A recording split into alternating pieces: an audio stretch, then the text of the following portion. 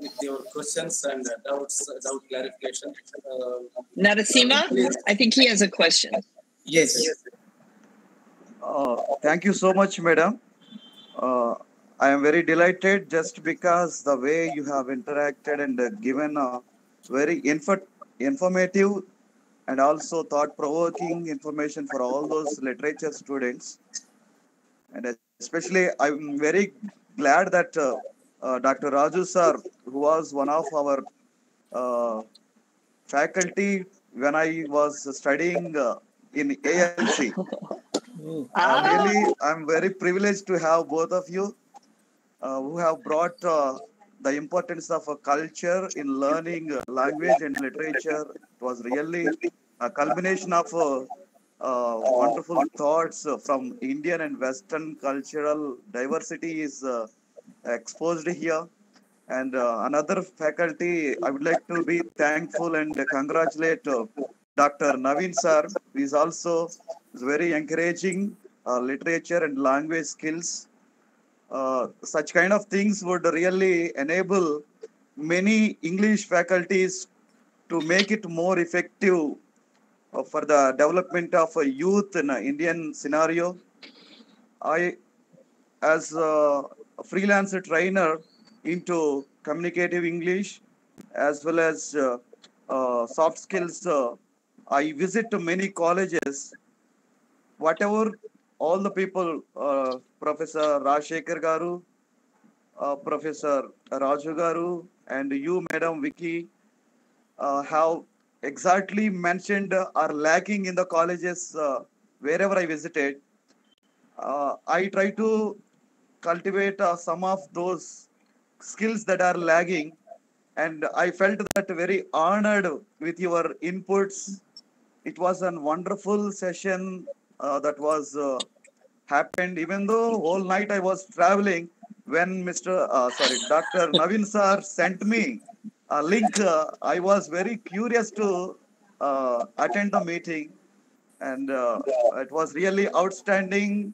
You have a lot of investigation taken place, and I would be happy to be associated with all these people, whoever is in the platform. Thank you very much, sir, Raju sir, Vicky madam, Naveen sir, and all the faculties who collaborated with the Hindu College department for making it a grand success. Thank you very much. Any more questions from faculty side, students, scholars, teachers, and our own faculty from Hindu College? Please.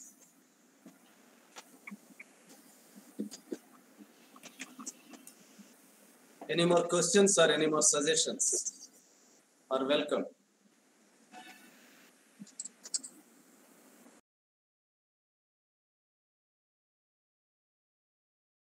Yeah, please. Narasimha, please. So, while talking about many subject-oriented, when it comes to language development, many of the students are giving priority towards their subject-oriented learning process rather than language-oriented or literature adapting skills. And only people who are kind of adapting to have communicative skills or in connection with the literature background are able to adapt to the skills, whereas most of the people are after software side and technical skills. As a result, they could not bring into reality the cultural adapting and being a human.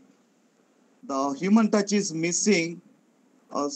Can you give us some kinds of insights where we can, the technical students or the software people, especially in engineering colleges, they are into a mechanical way of thinking rather than the human touch is missing in them, I felt, whenever I visit colleges.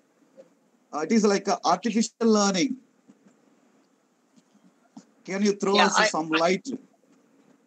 Yeah, I understand what you're saying, and I like to work with teachers who are we call it content-based instruction.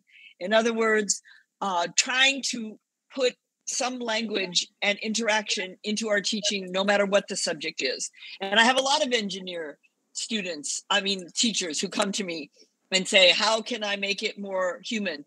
And I think that there needs to be more training and more work on the content professor to try either to bring in somebody who is more communicative oriented, or just learn some ways of incorporating language into the content.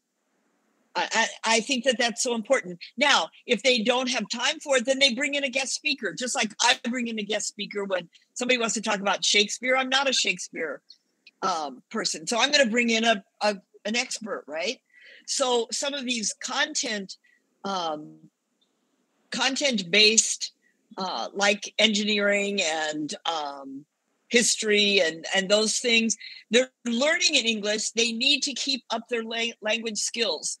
So if they don't have time to learn about it, then they need to bring in somebody like me. No, they need to bring in somebody who is trained in bringing in the communicative aspect of language.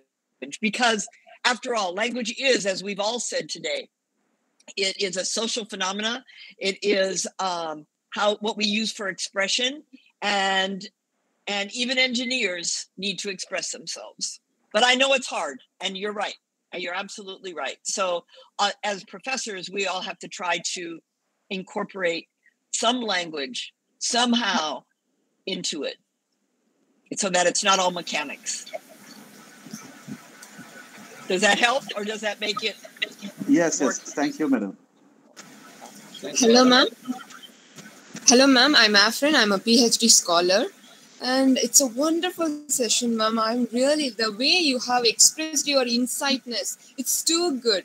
That, like, cultural knowledge allows you to think in another language. You will be able to think in foreign language. That's what the beauty of knowing culture while learning language, I suppose. And there's no need for us to translate. As you said, exact translation can't be applied everywhere. So I have learned a lot from you. Thank you so much, ma'am. Oh, you're welcome. You're welcome. Thank you for saying so. Thank you. It's something I'm passionate about, and I just want it to come across. So thank you for saying that. Shanti Sira, Shanti, you're unmuted. Okay. Anybody else? I know you're all hungry for lunch.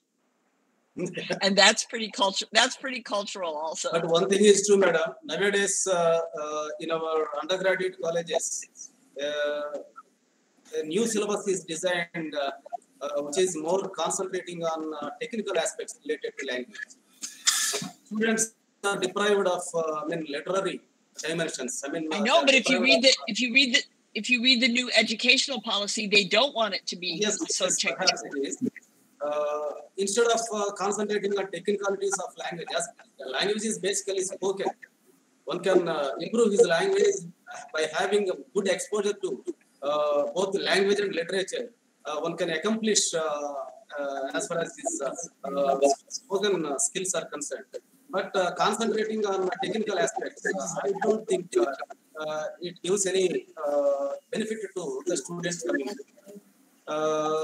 That is, the drawback presently, in our education system. However, as you have said, language and literature are two ways, or two roads that lead people to break through the cultural clutches. Only through literature, by studying literature of various areas, various societies, various cultures of the world, people can become global citizens, taking through the cultural clutches, traditional barriers, etc., etc. But however, really, your presentation, is wonderful, wonderfully great. Thank you once again for being with us. But I have a question for you, Naveen. Yes. So if students, even the technical students, if they begin to talk more about what they're learning technically so that they can express themselves, wouldn't it become more ingrained in them and not just academic knowledge? Or not? Certainly no, not. Certainly not.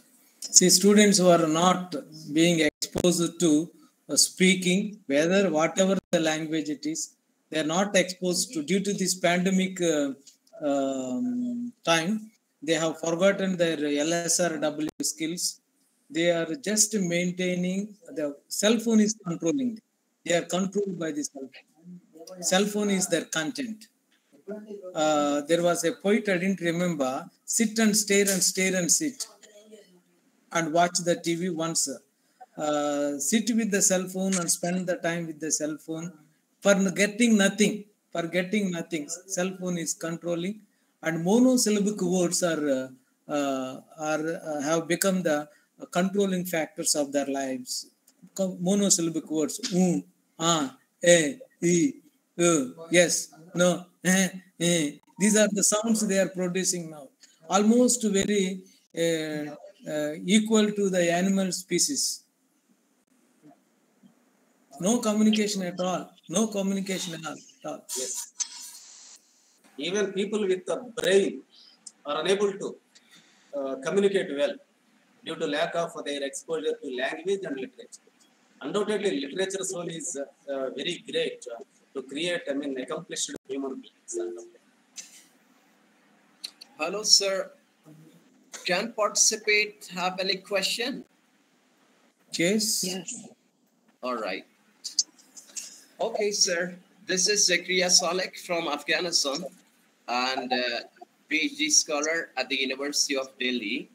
So my topic of thesis is teaching spoken English through literature in the context of Afghan. So the question here remains, so far I face the difficulties and challenges. There are a number of articles and books teaching English through literature. But what I found in terms of reading, terms of writing, terms of listening, rather than speaking, why this focus is very less in terms of speaking. But unfortunately, the time when I selected this topic, I was quite happy that I'll find the secondary data. But I faced a lot of problems, so I cannot find many articles. Could you please suggest me books and articles specific in this area? Well, I would search articles that rather than just searching for spoken English, more communicative type of articles, and even this idea of content-based instruction means inserting and fusing language learning into this idea of teaching. So maybe you'll find some articles. If you search those areas. I'm glad that you're handling this topic, because it is it needs. I just believe that every subject should be able to be spoken about, and it's not happening. And so maybe you can change the direction of language learning to be more spoken. Maybe you could be an instrument in that regard. Means, is this possible, ma'am? Teaching spoken English through literature, because most focuses on reading and writing. But is that possible? I would like to believe so. I would like to believe even that engineering can be a spoken language. But it takes effort, and you might also look at some participative action research papers that maybe there's been some teachers who have tried to tackle this idea of speaking anyway, I'm just going to put my email address for my language center in the chat box. And so if you could write me, then I could, if I come across anything, I can send it to you. Okay. So I am the coordinator for a language center that we're just developing. So it's something new, but we're trying, it's not just for English, but English of course is predominant, but also Hindi. And so we're trying to have some different conversation clubs. But anyway, the whole basis of the language center is to make it to make language interactive, make subjects communicative. Yeah, thank you so much, sir. The same question goes to you. What's your response to this? Because yes, your topic is more Dr. Raju. Yes, sir. Yeah. You're asking me? Yes, sir. Yes. Yes. Previously, we did not get this. We did not face this kind of difficulty. The difficulty is primarily with the challenges of the new generation of the students, where they seriously prepared not to learn anything through educational platforms other than their loves, romance, and other things. And it is the time to inculcate the reading habit, analyzing the reading habit. Every student has to come up to the level of a critic. After all, what is criticism? To evaluate, to analyze, to judge, to bring out the best from what he has read, and then sharing his views from his own point of view. Now, automatically, the spoken English comes through. But the predetermined strategies, killing the interest of the students, predetermined strategies which are scheduled by the software companies, private sector companies, they do not know the difficulties of the students at educational platforms. We the teachers, we know the difficulties. What is their areas of interest? What is the areas of their difficulties? All these things we have to introduce them and then update them. But the software companies and other companies are coming forward and they're putting forward before the markets what to be purchased and what not to be purchased, what to be promoted through English language and all. As long as they impose their influence on educational schedule and strategies, I don't think we can achieve. But we have to work out, especially you scholars like have to come out with the theories and strategies to teach English literature and language, learning language through English literature and so on. So on. I think you should. Then I shall also update my information in this direction near future. And I would like to, with the permission of Organizing Secretary Dr. Naveen Kumar, I would like to acknowledge the presence of Professor Ranjish Nomula sir from state of Telangana. Thank you, sir. Thank you so much, sir. Presenting himself from the beginning. Thank you very much, sir, on behalf of the Organizing Secretary for making this program. Thank you so much. Thank you, sir. Thank you so much, sir. Over to Naveen, sir. Yeah. Dr. Rajneesh. Sir. Yes, sir. Sir.